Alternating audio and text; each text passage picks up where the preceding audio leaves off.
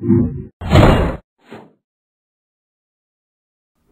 really important part of calculus is solving optimization problems. So I want to explain to you what that is first. Let's take a look at a graph of a function, y equals f of x.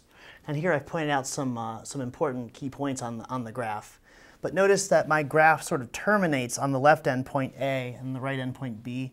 This is a function that's defined over a closed bounded interval, AB. What that means is, closed means that it contains its endpoints. The function is going to be defined at each endpoint. And bounded means that it's got a limited length. So this is a function defined over a closed bounded interval.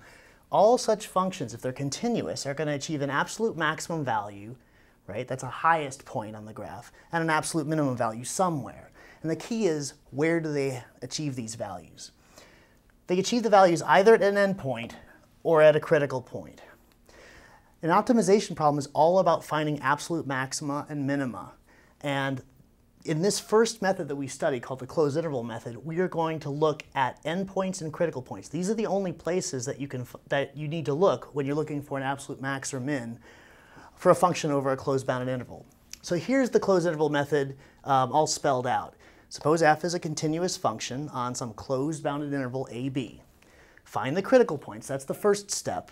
Find all the critical points for the function f on that interval.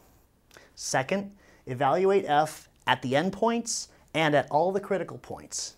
The largest of these values is going to be the absolute maximum, and the smallest will be the absolute minimum. And that's it. It's a three-step process. It's very easy to use. And this is what we're going to use in our first few problems of optimization.